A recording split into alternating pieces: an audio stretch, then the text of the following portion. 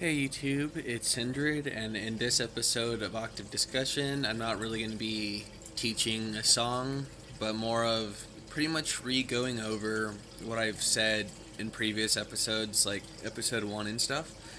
But before I do, I just want to say I'm learning songs to be able to play for the channel as well as teach, because I've said in the previous episode it's been a little time since I've played, so I have to brush up on songs as well as learn new ones just so I could play for you guys. But anyways, in this episode, I just wanted to re-go over for newer ocarinists.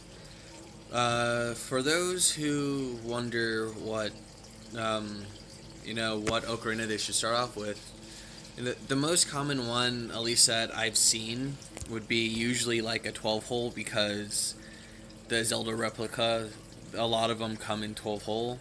And then there's 4 hole ocarinas that I know quite a few people use. And I feel like those would be pretty decent to start off with because they're not too hard to learn. And I don't know if every ocarina comes with a little songbook, but I know the replica does.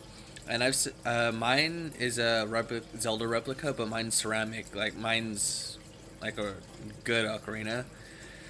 And what I mean by good is if you get a cheap one, usually it'll be like plastic, or it might not be well made, so it'll give you more of a whistly sound than like a sound that you're looking for. But if you go ceramic, of course those are going to be a little more expensive because it's ceramic. But for starting off, you don't have to fork out, $100+ for an ocarina. It doesn't matter if you go cheap if you're new, because you're learning. I don't expect you to fork out like 400 to $1,000 on a guitar if you're just learning. It's perfectly fine to get, for guitar's case, usually you would spend about $100 for a cheap one. But, I'm just using an example. If you're just learning, it's okay to pay $100 for a guitar because you're learning, and then once you get better, of course, you can fork out.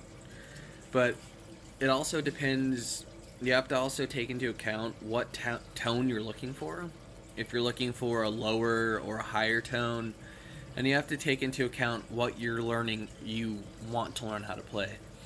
And that should really go into, okay, this is what I want to learn how to play.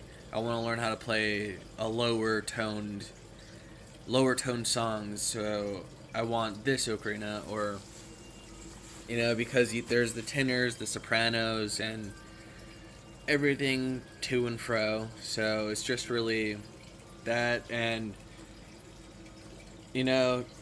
starting with 12 hold or 4 hold or anything in between, it's not too bad, because you don't want to start off with a double or triple ocarina. Well, I mean, you can if you really want to just straight up do it. By all means, if you want to, go for it. But starting with anything between 4 and 12 will help you at least learn, so that you can jump. And for any experienced ones, ocarinists that are just debating on what they want to go into, and this can apply to newer ocarinists too. It just depends on also how much you want to challenge yourself to play. But yeah, for newer ones, 4 to 12, if you really want to challenge yourself, you can jump up in holage too. But just a short little video of my opinions on it, since I haven't been super consistent, but I have been playing for years, so that's my opinion. And I know there's a few ocarinists that have similar opinions, but this is mine. So this is just a short little thing for my Octave discussion. Catch you guys in the next episode. See you guys later.